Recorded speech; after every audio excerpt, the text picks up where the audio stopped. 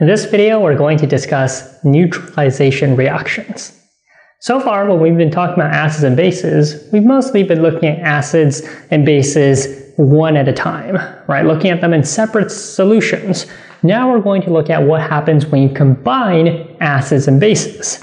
That's what is called a neutralization reaction. Generally, when you combine an acid with a base, you form salt and water.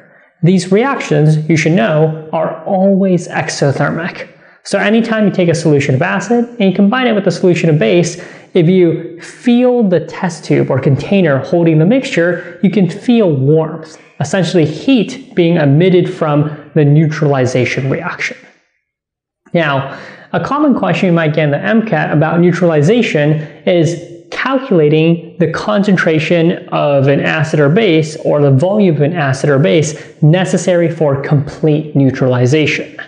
Now, complete neutralization means you have added equal quantities of acid and base, so they completely cancel out and you're left with only the salt and water.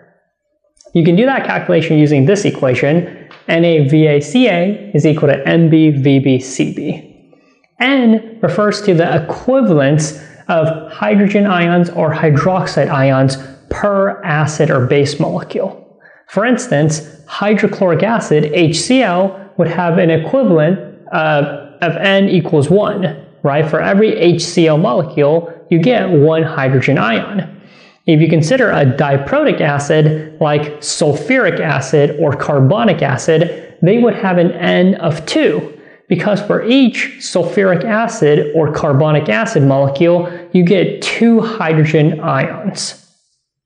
The same is true for bases, so some bases will give you 1 hydroxide per molecule, others will give you 2 hydroxides per molecule. V is the volume of the acid and base, and C is the concentration of the acid or the base. Let's take a look at an example to see how this works.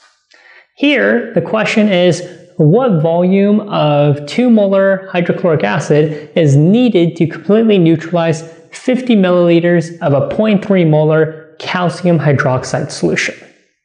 So to do this calculation, we can start first by writing out the equation. NaVaCa is equal to nbVbCb. All right, so we want to calculate the volume of the acid. So we want to solve for Va. So let's rearrange the equation to isolate Va, which will give us Va is equal to nbVbCb over NaCa. All right, now we can start plugging in some of these values. So Nb, this is the equivalence for the calcium hydroxide solution.